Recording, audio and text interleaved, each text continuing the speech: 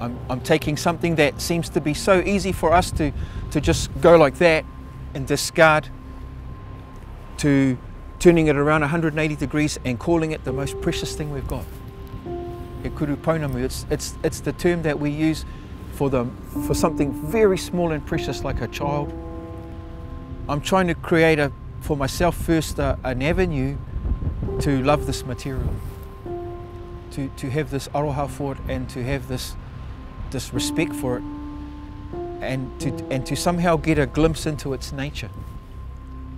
I prefer to work with schools and students because they are really my most important audience. They are also the audience that's propelling me along and driving me and inspiring me further. The MTG took it upon themselves to put these big crates here, and people have been throwing their bottles in, you know, from their daily lives. And the idea basically is that we're trying to look at how we can take the bottles from your normal everyday life while they're still in your possession and in the orbit of your life before they go like that. Bottled Ocean as an installation kind of gives you that idea. You know, it gives you an idea that an average family would probably go through the amount of bottles that's in the installation easily in a year, easily, yeah. The issue of plastic and bottles and trash, as we all know, it's global and it's dire, yeah.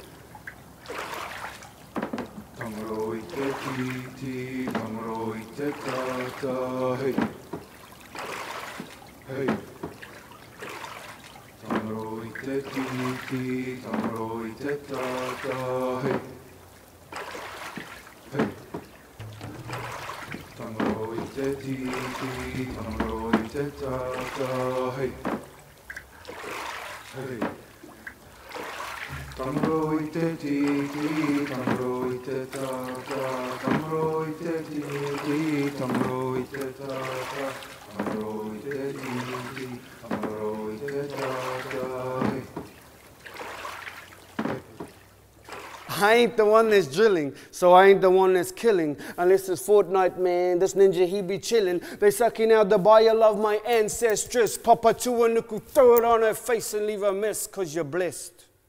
Use the fizzy bottle, jolly drinking Mountain Dew. Let the sugar rush you consume inspire you. Instant gratification is the plague among nations, and globalization keeps us all complacent.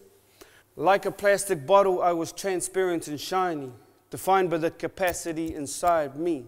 My mind was hiving, floating on imagination, traversing commotion. It was survival that brought me here to this here bottled ocean.